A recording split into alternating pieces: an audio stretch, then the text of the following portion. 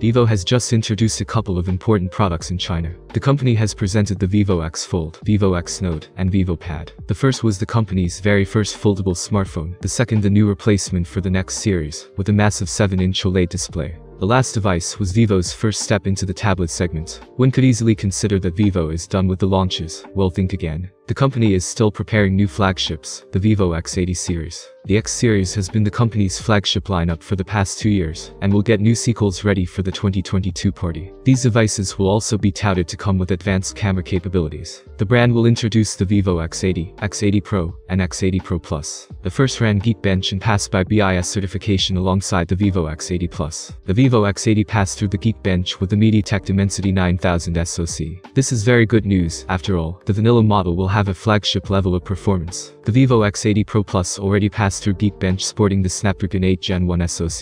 These chipsets are pretty similar in terms of specs and manufacturing process. However, the Dimensity 9000 seems to be free of overheating issues due to the use of the TSMC manufacturing process. Anyway, the phone may lose in the GPU department. It is paired with 12 gigs of RAM, but we can't discard more RAM options. Finally, it runs Android 12 OS, and we can expect Origin OS Ocean for China, and Frontech OS 12 in other markets. The rumors also suggest a 120Hz AMOLED screen with 80-watt fast charging. According to rumors, the Vivo X80 series may see a debut in China as soon as the next week. However, these devices will also come to the Indian market. Today, there are a couple of new facts that corroborate this. The vanilla Vivo X80 and the X80 Pro have just emerged on the Bureau of India's standards. The former got its BIS approval with the V2144 model number, while the latter passed through India's regulatory authority with the V2145 model number. Both models have also passed by the Google Play Console database, but the BIS certification basically confirms their arrival in the Indian market. Worth noting, however, that the Vivo X80 Pro is absent in this report. The Vivo X80 is expected to come with a 6.78-inch AMOLED panel, Full HD Plus resolution, and 120Hz refresh rate. The device will draw its powers from a 4500 mAh battery with the same 80-watt fast charging as other BBK electronics brands. In terms of optics, the Vivo X80 will bring a 50-megapixel main camera, a 12-megapixel ultra-wide snapper, and a 12-megapixel portrait lens with 2x optical zoom. The selfie lovers will be covered with a 32-megapixel snapper. The Vivo X80 Pro Plus will carry the Qualcomm Snapdragon 8 Gen 1 SoC.